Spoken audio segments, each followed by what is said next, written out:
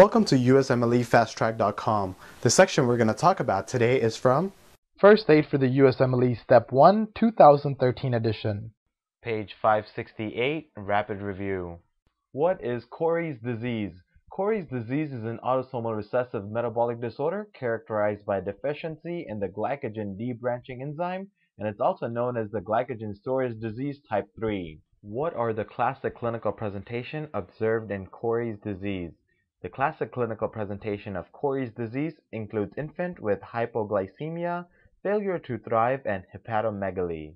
For more information on this topic, click on the link in the description section below. For a full USMLE Step 1 review, be sure to check us out at USMLEFasttrack.com, where we help you review the entire first aid for the USMLE Step 1 with high-quality videos and hundreds of detailed pictures for a better understanding of the material. So to learn from the best USMLE review book, be sure to check us out at USMLEFasttrack.com.